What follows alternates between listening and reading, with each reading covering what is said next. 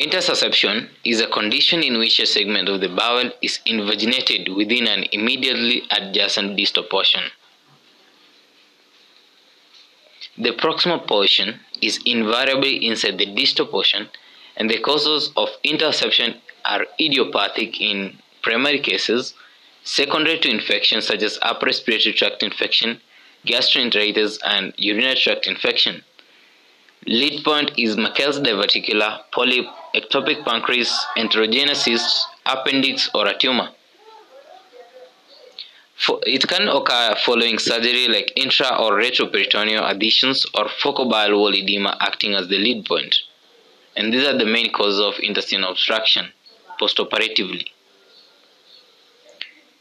The pathophysiology of intussusception mostly occurrences are acute, and the invaginated segment known as the intussusception is carried distally by the peristalsis, which is disordered. The mesenteries and the vessels become involved with the intramural loop and squeezed within the engulfing segment known as the intussusception. Then the pressure which is created by the walls of the intestine pressing together causes a decreased blood flow, irritation, and swelling. Venous congestion is a major factor both in the symptomatology and in the characteristic presence of blood in stool. There are types of intussusception. We have ileal-ileal, where the small intestine telescopes into the colon, and this is the most common intussusception.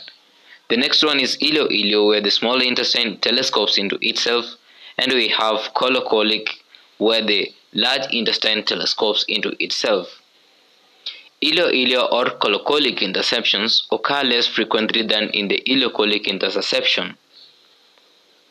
Intussusception has three parts: the inner tube, which is the entering part, the middle tube or the returning part, and the outer tube, which is the intussusception. The clinical presentation of intussusception involves a classic triad of pain, which is normally healthy child suddenly screams with pain and draws its legs up and may adopt a squatting position, vomiting and bleeding per rectum, which is in 85% of cases. Early symptoms include nausea, vomiting, pulling legs to the chest area, and intermittent moderate to severe cramping of the abdomen. Later signs include rectal bleeding, often with red stool and jelly stool, where is the stool which is mixed with blood and mucus, and lethargy. In children or those too young to communicate their symptoms, they may cry, draw their knees up to the chest, or experience dyspnea with paroxysms of pain.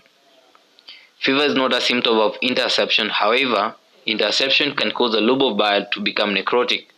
This leads to perforation and sepsis, which causes fever. In some patients, intussusception is painless, but the infant may appear pale, diaphoretic, or lethargic. Eventually, the signs of intestinal obstructions develop. The physical findings in intussusception include a mass during abdominal examination, which is sausage-shaped and curved due to mesenteric attachment, hard inconsistency and located in the right hypochondrium, and stretches across the midline. This mass is tender and feels empty. That's the down sign. We have blood-stained mucus during digital rectal examination, and the apex may be felt. Diagnosis and investigations done include a complete blood count, urea, electrolytes and creatinine levels, plain abdominal X-ray which shows signs of intestinal obstruction such as RIF, soft tissue mass, target sign, absence of the cecal gas and stool, also the meniscus sign, and loss of visualization of the tip of the liver with paucity of the bile gas. Ultrasound shows a transverse hypoechoic outer rim and central echoic core, that is the donor sign. Also can show longitudinal hyperechoic center sandwich or pseudokidney sign.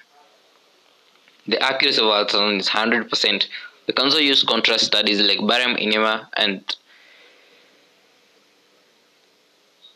the treatment of intussusception includes supportive management using gastrointestinal tract drainage with a nasogastric tube, decompression, intravenous fluids, and electrolyte replacement using crystalloids, and the maintenance rule is 4 to 2 to 1 per hour. Definitive management aims to relieve obstruction. and this includes barium enema therapy, air enema therapy, which is an excellent with less X-ray exposure than in the barium enema and is easy and quick clean technique. We can also use ultrasound guided saline enema therapy where there is no X-ray exposure, therefore the procedure time is not limited. This procedure has excellent results and visualization of all components of the interception, and is easier to recognize the lead points and residual interceptions. We also have surgical means of reduction. The complications which may arise due to interception include perforation of acillaries, which is a serious complication due to the risk of infection. If not treated, interception is always fatal in infants and young children in 2 to 5 days. Others include rheumatoid fever, pneumonia, sepsis, anastomotic breakdown, and recurrences. The outcome is good with early treatment, and there is a risk of condition will come back in 3% after surgical reduction and up to 11% in non-operative reduction.